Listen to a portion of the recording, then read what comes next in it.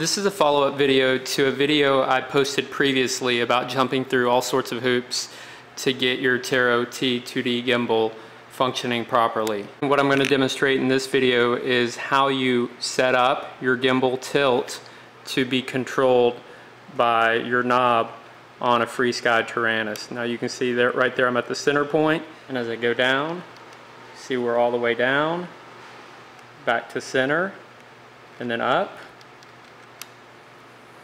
So this video will talk about the wiring to your receiver, the configuration software to get this set up, as well as your FrSky Taranis configuration. So let's talk about wiring first. Now I'm trying to show you the top of the gimbal board as it's mounted inside the gimbal. There are 9 pins, and you'll notice on the top row there's C, T, and R.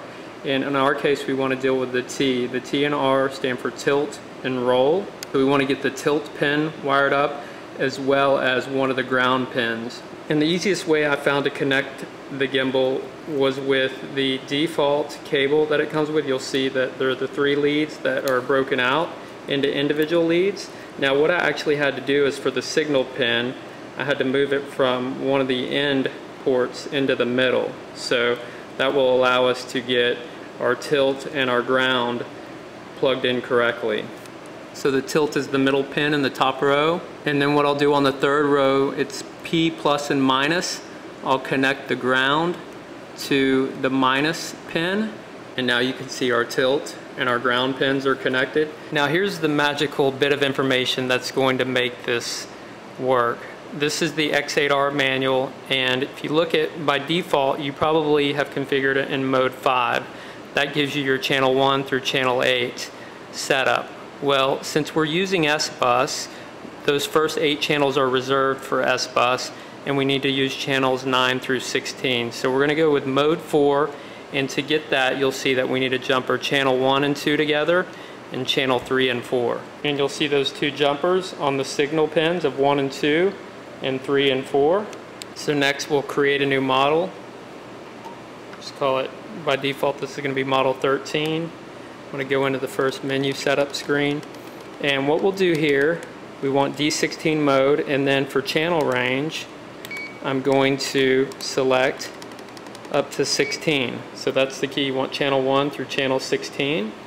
So now we'll go ahead and bind. I'll hit enter, and you guys have seen this process before, so I'm not going to go through it. Basically hit the failsafe switch on the X8R, power up with those 2 jumpers in place, and we'll have a good bind. Okay, I powered down the system and my Taranis. We're going to go ahead and pull these 2 jumpers out. Now we can run the tilt lead from our gimbal control board to channel 1 on the X8R, which is actually going to represent channel 9 here in a minute when we configure this. Okay, here's the last thing we need to do with our Taranis. I'm going to go to page 6, and we'll go down to channel 9, as you'll see here. Now if you recall, channel 1 through 8 are being used with SBUS.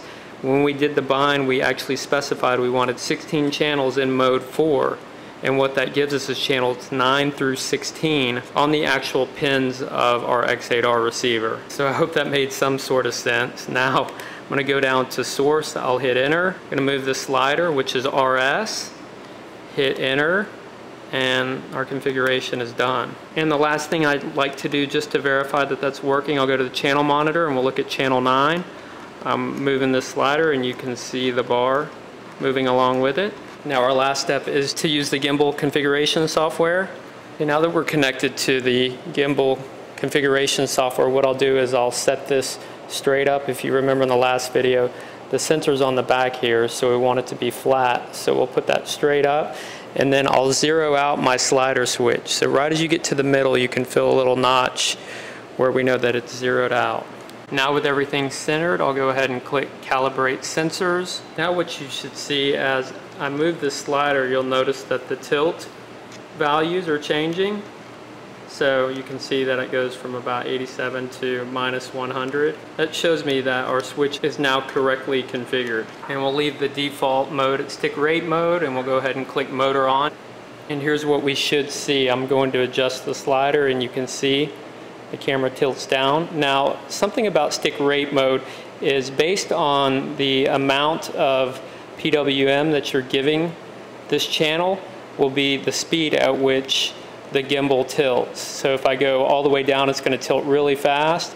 Then I can bring it up and slow it down, or I can move it all the way up at full speed.